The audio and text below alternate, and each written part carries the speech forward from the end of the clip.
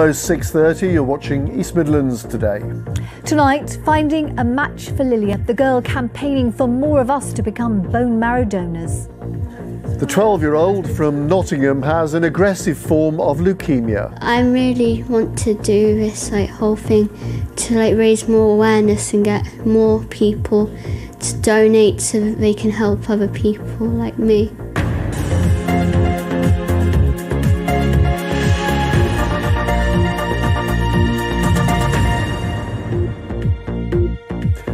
Very good evening to you. Welcome to Monday's programme with Anne Davis and me, Dominic Heel. Hello, good evening.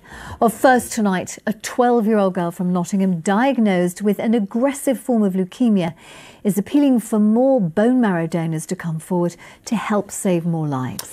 The hashtag findamatchforlilya campaign was started by the youngster from Willerton alongside her friends and family.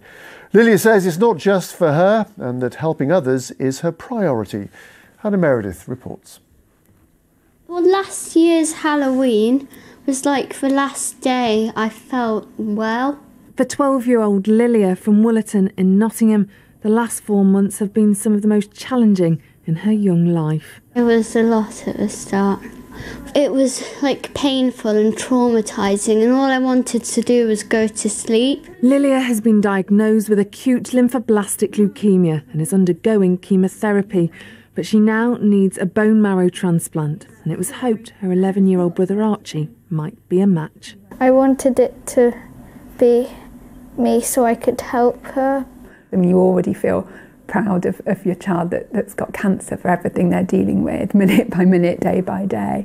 And then for him to willingly step forward and say he'll do something as well, yes, immensely proud, because it's a very frightening thing. I told him then how proud I was of him for trying, and I think he was brave, and we all probably wish he was a match. But sadly, Archie wasn't. So Lilia, with the help of friends and family, launched the Find a Match for Lilia campaign, hoping more people will come forward to join the bone marrow register.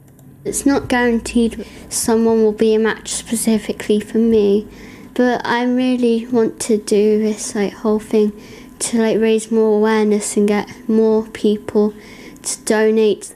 And she said to me, I know it's probably not going to help me, Mum, but if I can help somebody else, then that would be brilliant. And that was astonishing, actually, given everything she's going through, that she was thinking in that way. It was incredible, and I thought, we're going to have to do this. We're going to have to do it. I think if loads of people help, then it'll be really easier for other people like Lilia to find a match easier, and they won't have to go through all the more trauma. The search for a match is global, and for Lilia, like many patients with leukemia, a bone marrow transplant offers the best chance of a cure. I want to help people, and that's just my main priority.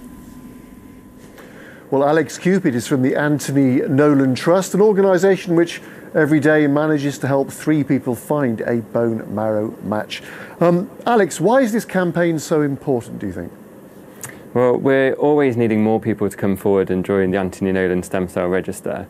And it's just amazing when families and patients like Lilia are going through such a difficult time that they choose to make something positive out of it and share their story and appeal to people to come forward and make that difference to help save more lives.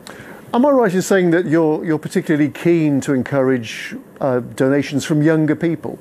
Yeah, that's right. So anybody aged between 16 and 30 can come forward and say, I'm willing to help somebody like Lilia to help save their life. And they can do so by visiting anthonynolan.org, where you can fill in our online form to apply to join the register.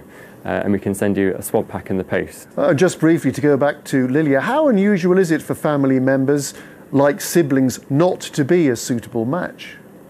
Yeah, so when somebody's told that they need a stem cell transplant, there's around a 30% chance that they could find a match from a sibling. If they can't, like Lilia, unfortunately, that's when they come to, people rely on Anthony Nolan then to come forward and find them their matching donor, whoever that person is, wherever they are in the world. Okay. We try and find them. Indeed, so very, very important. Alex, thank you very much indeed for talking to us. Thank you.